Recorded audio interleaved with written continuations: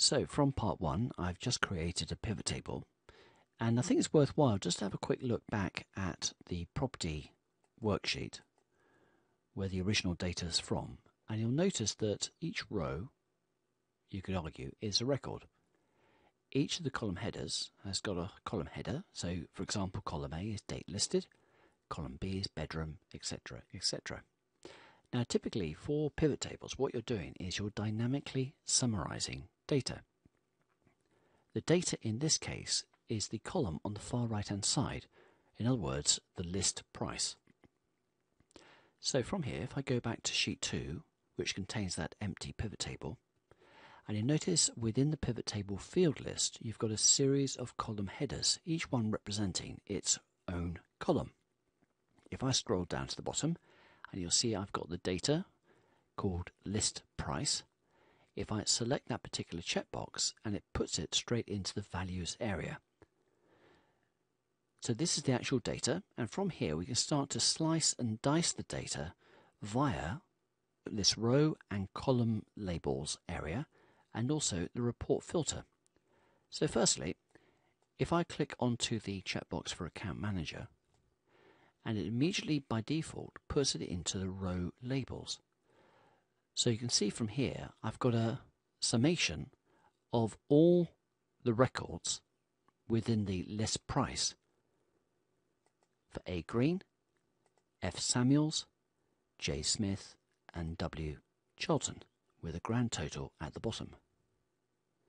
Now, if I don't particularly want to read this by rows, you can very easily just drag and drop the accounts field into the column labels just by clicking and dragging it over to the column labels.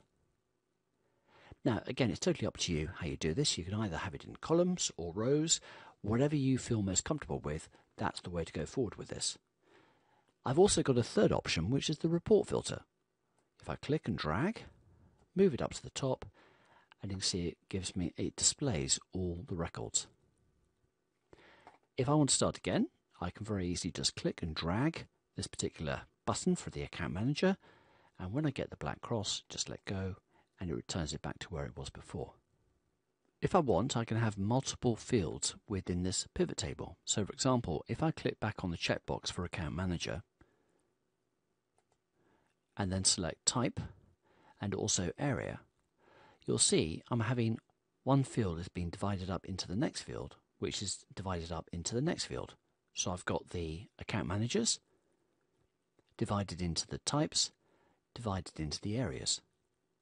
Now if I want to, if I just resize the pivot table field list a bit, make this slightly bigger, and from here I can actually move these around. So for example, if I wanted the area to be then subdivided by type, to be then subdivided by account, I can literally just click and drag on these little buttons, and where the little blue line is, that indicates where the area is going to be moved to. And if I move type into the middle, and you can see within the pivot table everything is being switched around very quickly. If I remove account and also type, if I want to, I can also move those fields across into the column labels and also the report filter. So from here, if I click on account manager, and then I can move account manager across into column labels, and perhaps if I wanted to move type into report filter, and from here I can very quickly tell that for the Southwest County, for J. Smith, the total figure of property is 3522811. Now from here, if I want to clear all these different fields from the pivot table, I can either click and drag on these various buttons within the pivot table field list, or I can click onto options, and from here go to clear, and then select clear all, and it takes me back to where I was. Now from here, you'll notice that the pivot table field list on the right hand side has now disappeared, and the reason for this is because I'm not actually in the pivot table. So if I click back into the pivot table, and again I can see the pivot table field list.